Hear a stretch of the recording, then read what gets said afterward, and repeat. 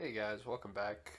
Last time we got to this point where we included the header, the footer, and the view that just displayed hey. One thing that I did not mention, remember we were using that echo-based URL? Well, look at that right there. That's what it includes. On your website, it'll include the folder location of your website. So, I guess to continue on from here, I was kind of thinking if we look at some of this information right here, for example, the address, phone number, email, as well as any kind of contact information, website, we can put that information in one of two places, either the database table or a configuration file. To make it, I guess, more interesting, we'll go ahead and place that into a configuration file. So first, what we're going to want to do is we're going to want to create a custom configuration file. So we'll go ahead and create a file called custom config, and or actually let's go ahead and maybe config custom so that it's nice and next to the original configuration file. Next, we'll want to open up this configuration file just so that we can copy this information right there. And within this configuration file, we're also going to need pretty much the same configuration array. We're just going to do, or we're just going to post different elements. So for example, company name is going to be in there, as well as phone number, so phone, email, let's do address, street, city, state, zip. Trying to think if there's anything else that we might have missed. Yeah, website. That's so. Put that there. Website. Not sure how many of you guys know, but I also own an e-commerce business, which I'll go ahead and display right here. It's called First Choice Wheels and Tires. It's an aftermarket wheel and tire store. And we're going to go ahead and use some of these details to go ahead and make it actually seem like it's an actual business that we're creating. But the business name of this one is Auto Rental or Exotic Car Rental. That was just the outline pop-up for the chat. Let's go ahead and close that. So, Exotic Car Rental. Let's go back here. Company name, Exotic Car Rental.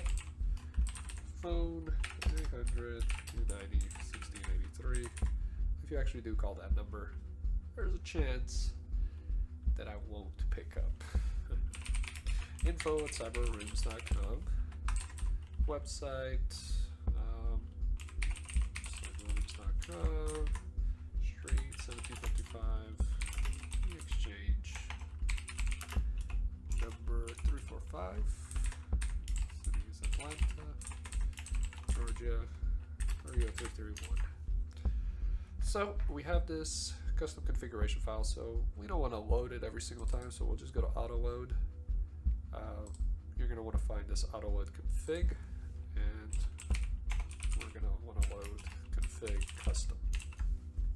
Otherwise, if we didn't load this config custom, then every time we wanted to use it, we would have to do something like this config load config custom in here, and we're pretty much going to be using this information throughout for every single footer. So that's that. Also, I guess now would be a good place to go ahead and include that information into the footer, but I'm trying to decide whether to include all that information here, and I'm leaning towards no, just because there's a lot of information and we may add some additional information. So I guess this would be a good time to go ahead and create a model. We'll go ahead and call this model structure model. And within structure model, same as anything else, we have to include this portion. The way models work is you'll go ahead and create a class name called class whatever you named it, and in order to use some of the features, you'll have to extend the CI model, such as, for example, the database and stuff like that. So then you'll create your public function, let's call get footer details. Actually, and we'll do this. We should put it in data. It's equal to this config item. Since it's auto loaded, we can just reference it here. And what did we name it? So one of them is company name. So if we go back here, we can just say company name. Data is an array. So let's go ahead. Data is an array. And data company name is equal to this config item company name. For the time being, we'll just go ahead and return the data just to make sure it worked. In our main controller, we need to load the model. So this load model, and the model name is structure model. So then we can reference the structure model, and within the structure model, what are we doing? We're getting the footer details, and we can store that information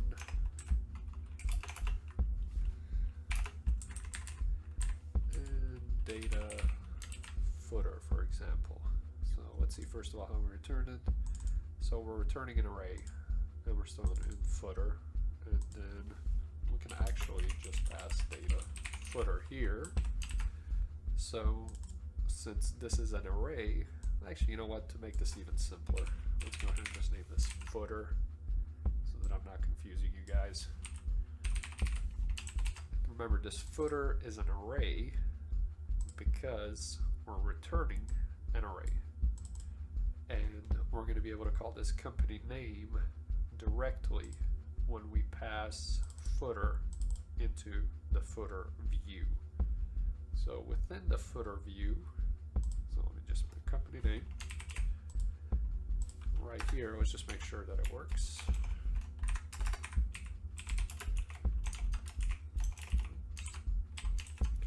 It should output exotic car rentals. So if we go here, or actually here, so there it is, exotic car rental. So everything works, it's good to go. All we have to do now is just load up the rest of the configuration files into our structure model. So then I don't have to flip back and forth. We'll just go ahead and set some of this stuff up. Config item, and we need 1, 2, 3, 4, 5, 6 more. 2, 3, 4, 5, 6. So the first one is phone, email, website, address, street,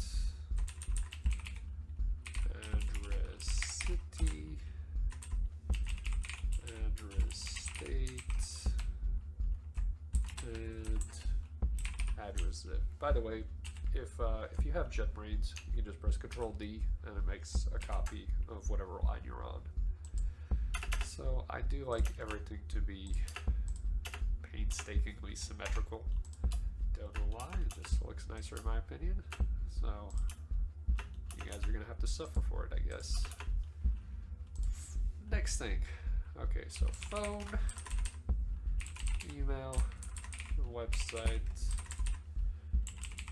address, street, address, state, address, zip, nope, city, right here.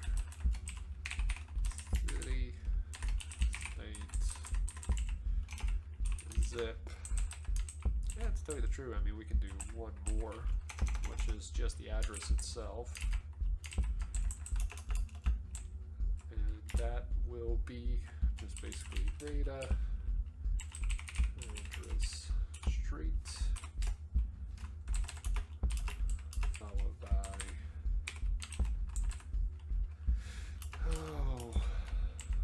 data, address, city,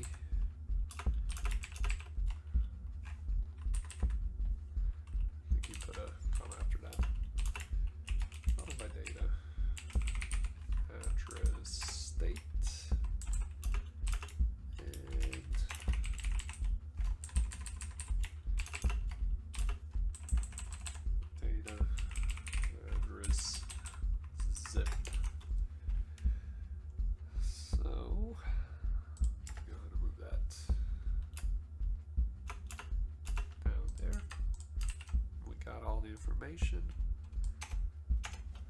So now we can go ahead and pass all this information. And you know what? Let's go ahead and actually add some comments.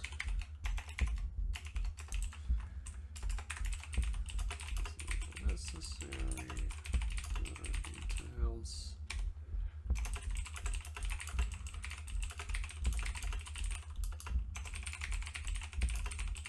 There we go. So it's returning an array. If you ever use PHP doc, you'll want to pretty much reference it that way. If you have any kind of parameter, you'll say add param, which we'll see pretty soon because we are going to have parameters. And when you go ahead and create your PHP doc, which is very similar to Java doc, if you've ever used that, you'll have all this nice commented out information. So there we go. We'll hit this extra line, and if we go to footer, let's just go ahead. Dump. Actually, we can't do that. Let's try echo address to see if that worked. And it did.